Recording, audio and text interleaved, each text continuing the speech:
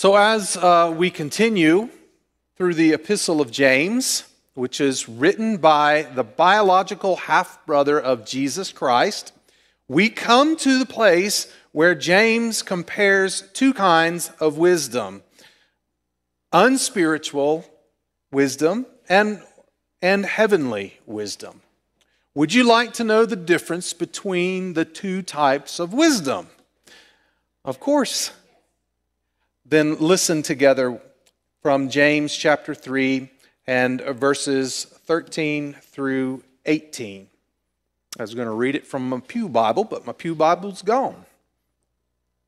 But it is in your Pew Bible. Thank you, sir.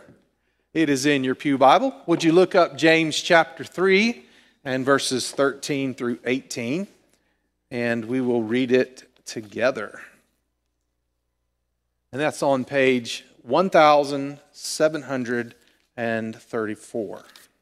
1724. 1724.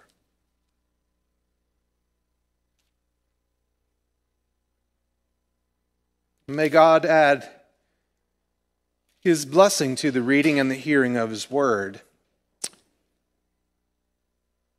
Who is wise and understanding among you? Let them show it by their good life, by deeds done in humility that comes from wisdom.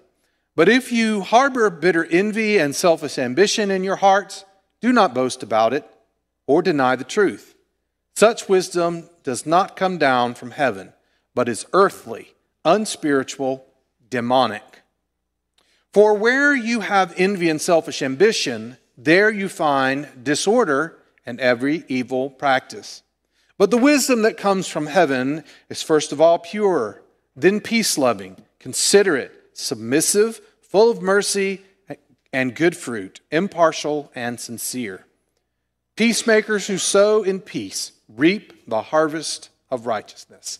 The word of God for the people of God. Thanks be to God. Now, remember, James wrote this letter to people who were already Christians. And in it, he basically says, if you're a Christian, you will live an honorable life and do good works with humility. Can you think of some examples of people who have lived an honorable life? You could probably think of some. Perhaps you might think of Mother Teresa, who dedicated her life to serving the poor and the sick, displaying humility and compassion and selflessness, embodying the qualities of wisdom, mercy, and sincere love for others. Or maybe you might think of someone like Fred Rogers, the beloved host of Mr. Rogers' Neighborhood, who dedicated his career to educating and nurturing children through kindness, empathy, and understanding, and promoting peace and genuine care for others in his community and beyond. Or maybe you might think of someone like Martin Luther King Jr., who bravely and peacefully fought for civil rights and promoted harmony, righteousness, compassion. Though all of these examples are public figures who had notoriety and fame and notoriety was not their goal. They did what they did with humility and compassion, willing to sacrifice themselves for the good of others. They got notoriety and fame because people were attracted to their wisdom and their compassion for others, their purity, their sincerity. It was attractive. It's interesting to note that all three were Christian leaders, and they were simply living out what they believed. Their faith and their love for God led them to have love and compassion for other people as well. People saw it and noticed it and were attracted to it. They knew that there was something special. Of course, Jesus is the ultimate example of a man who lived an honorable life with good works and humility. He gave up the glory of heaven, humbled himself, became a servant, lived a perfect life on earth for the sake of others, and even died for sinners who didn't deserve his grace and forgiveness, but desperately needed it. Jesus is the embodiment of goodness and wisdom. He is the example that the greatest examples of people on earth that we can think of, like the ones I mentioned and others, looked up to him and tried to emulate his way of living. An honorable life, according to James, is one marked by humility and good conduct and wisdom that is pure and peace-loving and considerate and merciful and impartial and sincere, resulting in peace and righteousness. Christians are to live an honorable life and do good works with humility. Who have you known personally in your life, like a person that you lived near in your community, someone that meant something in your life, who had lived an honorable life, done good works with humility? They inspired you. If you think of them now, you know that they inspired you to live better, to do better, to be more humble, to be more giving, to be more sincere. That is true wisdom. Worldly wisdom has an appearance of wisdom. It has the false promise of success, but it is a lie. It is demonic, and it leads to sin, suffering, and death. James says that worldly wisdom is full of envy and selfish ambition. Envy is a feeling of frustrated inferiority, where you are jealous of others and what they have. And ambition, which can be a positive attribute that drives people to achieve goals and to succeed, it's a good thing. But when ambition is coupled with envy and selfishness, it becomes sinful, a very negative thing that is focused solely on personal gain, often at the expense of others. And perhaps you can think of some people who embodied the selfish ambition of worldly wisdom. You might think of someone like Bernie Madoff, the financier who orchestrated one of the largest Ponzi schemes in history, defrauding thousands of investors out of billions of dollars purely for personal financial gain, with no regard for the devastating impact that it had on his victims. Or perhaps you might think of someone like Adolf Hitler, the leader of Nazi Germany, whose ambition for power and dominance led to World War II and the Holocaust, resulting in immense suffering and loss of life. James 3:16 says, "For where you have envy and selfish ambition, there you find disorder and every evil practice." And sadly, we often see this kind of demonic, worldly wisdom in the world leaders around us. And we need to pray hard in these times in which we live, because the Bible tells us, and history tells us, how bad that kind of wisdom is and what it leads to. Can't you see that what worldly wisdom leads to?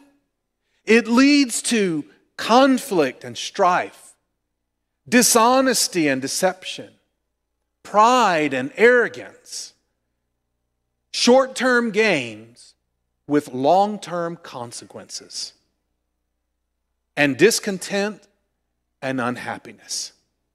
Be very careful of anyone who is full of worldly wisdom. You can clearly see where it leads. The Bible tells us, history tells us. And yet people are still manipulated and misled by people with worldly wisdom. You don't want any part of the kingdom they are trying to build. In verse 17, James tells us a better way: godly wisdom. This is the wisdom that comes from God above, heavenly wisdom, the wisdom Christians should seek. But the wisdom that comes from heaven is first of all pure, then peace-loving, considerate, submissive, full of mercy and good fruit, impartial and sincere. For wisdom to be pure means that it is free from moral corruption, selfish motives, and deceit. It is characterized by sincerity, integrity, and a focus on what is right and just. Godly wisdom prioritizes truth, goodness, and the well-being of others, reflecting a heart and mind aligned with God's will and His values. Godly wisdom is peace-loving and promotes harmony, reconciliation, and understanding among people. Godly wisdom fosters an environment of cooperation and mutual respect, prioritizing the well-being of relationships and community. Godly wisdom is considerate, mindful of others' feelings and needs and their perspectives. It shows compassion, empathy, and respect, and seeks to understand and value the experiences of other people. Godly wisdom avoids harshness and insensitivity, instead promoting kindness, patience, and gentleness in all relationships and decisions. And godly wisdom is submissive, meaning that it is willing to listen and to be open to reason and to yield to others when it is appropriate.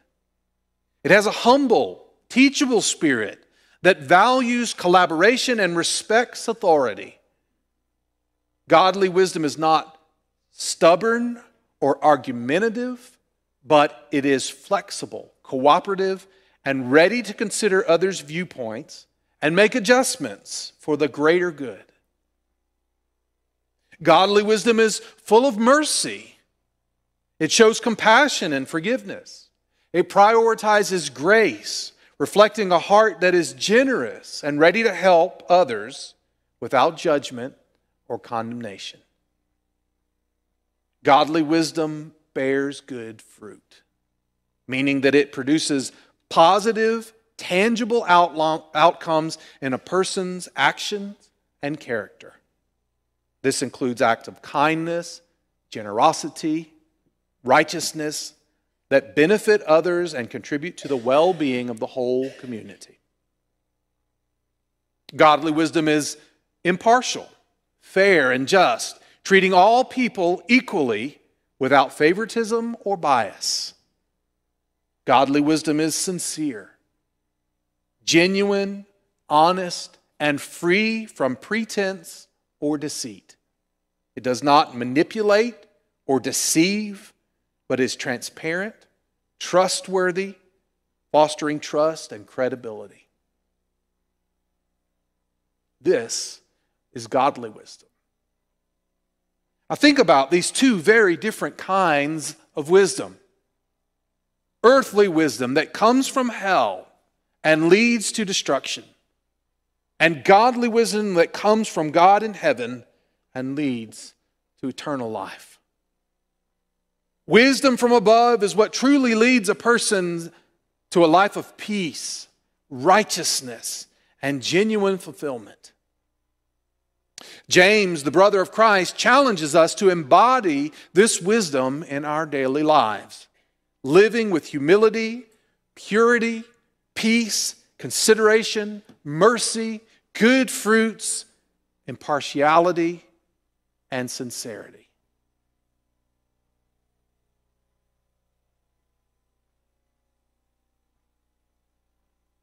Now, the ultimate example of godly wisdom is found in Jesus Christ.